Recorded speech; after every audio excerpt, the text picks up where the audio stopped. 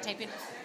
Yes, it's taping. Okay. Hi, Jen here with Cup of Joe with Jen, and I'm with my dear, dear friend, Claudia Laboa. She is a world-renowned jewelry designer, and she's here in Tulsa, Oklahoma, my hometown, at Miss Jackson's. So I'm just going to ask her a few questions about following her passion, following her dreams, and never giving up or quitting. So, let me move over here and make sure I'll be able to turn it this way.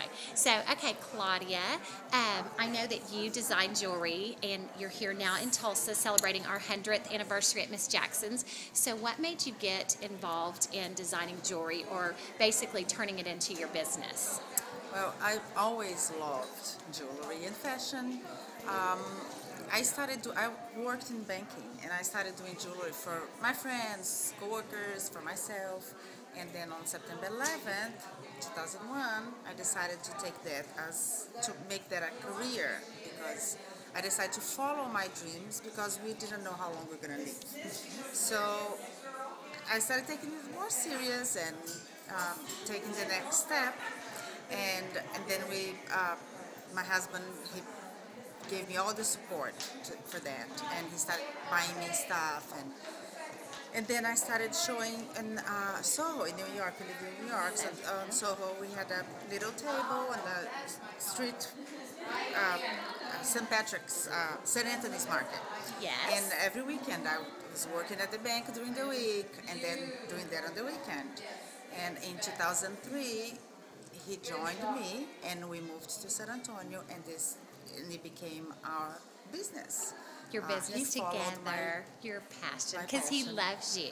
He loves you so much. He thought, Claudia, well, he loves you and you're so talented. So he realized your talent was going to take you far. So you guys moved to San Antonio. Now, when you were in Soho, because I lived in New York for a year, every weekend on Saturday, Todd would let me go to Soho by myself, and I saw not you, but people just like you, and I loved it. One of a kind pieces of jewelry, scarves, you name it. So didn't people come by that you knew, like famous actresses, and they loved your jewelry? I love those stories. Kate Hudson.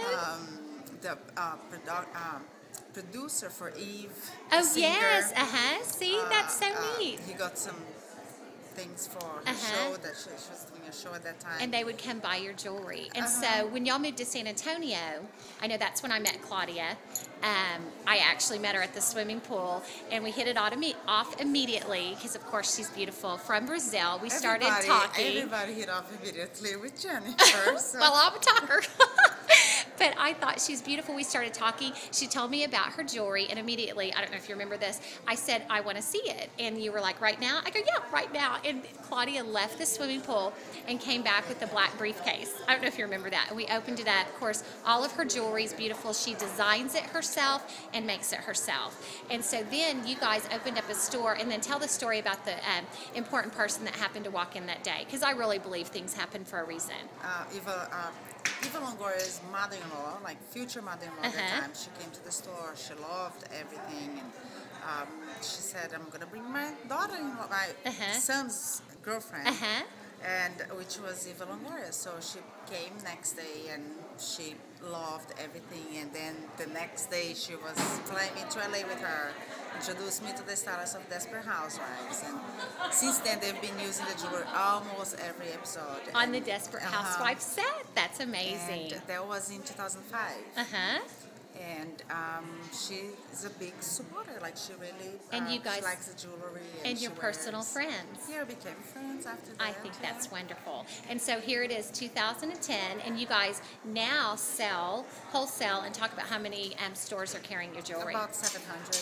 700 stores worldwide. So here you have Claudia from Brazil. She made jewelry as a hobby and would sell it on the streets of Soho on the weekends, and then she went to her husband and said, this is my passion, this is my dream, this is my love, and here she's making a career out of it.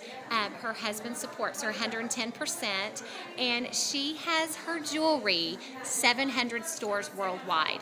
If you watch Desperate Housewives, I'm a big fan, maybe because I'm one myself, just kidding, but they wear her jewelry, and so I absolutely love your story so much. I think you're an amazing person, and then we have to talk about her necklace that she made. This is a signature piece for Miss Jackson's, and she's standing behind peacock feathers, and she's just made 100 necklaces. And of course, she's here in Tulsa, and then I get to remain friends with my friend. So thank you for watching. So my point is, if you have a passion or you have a dream, you need to follow that. And I always like to say never give up. Oh, yeah, right? never. Because never. I'm sure there were times you were thinking, what am I doing? I'm going to give up. She never gave up. And here she is, 700 stores later. And I love her so much. And then I have to give a shout out. See, she has her cowboy boots on. Cowboy boots. This is our back to San Antonio days, right? Yeah. Okay. So thanks for joining us, Thank TTFN. you. Ta-ta for now. Thank you.